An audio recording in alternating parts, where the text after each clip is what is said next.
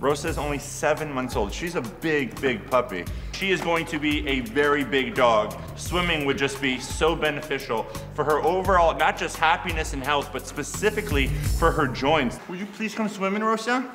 Oh, it's gonna be so good on your joints. The backstroke, the Olympic style front stroke, the butterfly.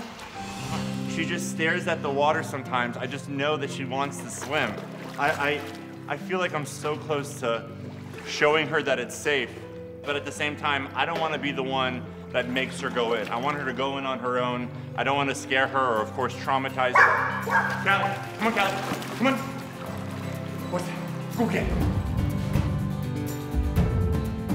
Rosa, come on. Come on, you're right there.